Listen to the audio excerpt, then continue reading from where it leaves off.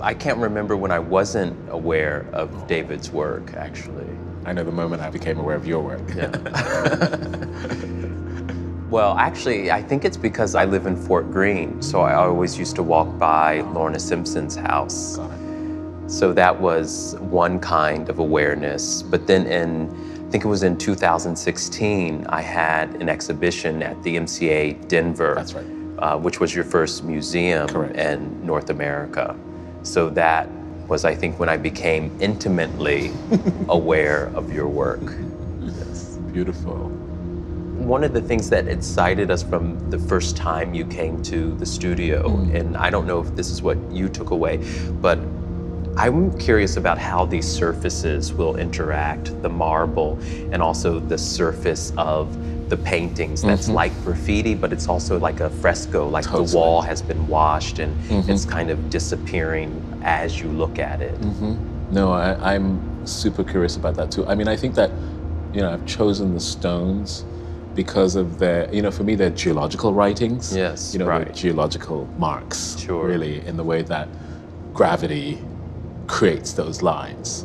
And I'm sort of interested to see how that compression will work with the kind of expansion and compressions that you're making in your work. Absolutely. I wonder what you think in relationship to this notion of the universal and the language that the paintings are pregnant with. We are not. And here I'm sort of throwing back to Julius Eastman and this language as a kind of a prompt for your attention, to pay attention, a kind of geometry of attention. And I think that's exactly what I hope the language we are not does in the space of the painting. Is it's speaking to you. Right. This notion of a universal us, a universal you, and this tension between the individual and the collective. I took if I can say, I took a lot of inspiration from your ability to make form, but also to disaggregate form.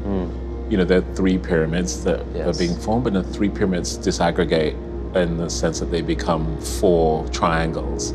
They make a void as well as making a solid, and they can become seats, or they can just disaggregate completely. Yes. And I think that to disaggregate the kind of what I call the primary form is part of just bringing it back to us. Absolutely.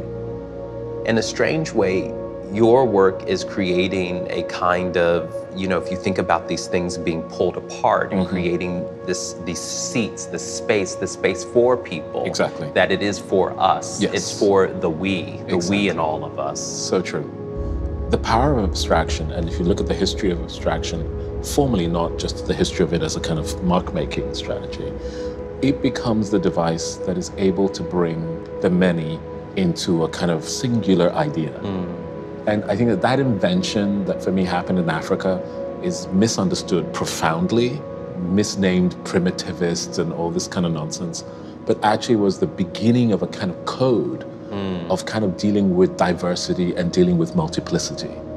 So abstraction is for me the natural agent of form making for the 21st century as we move ever more closer to each other and get more complicated and messy.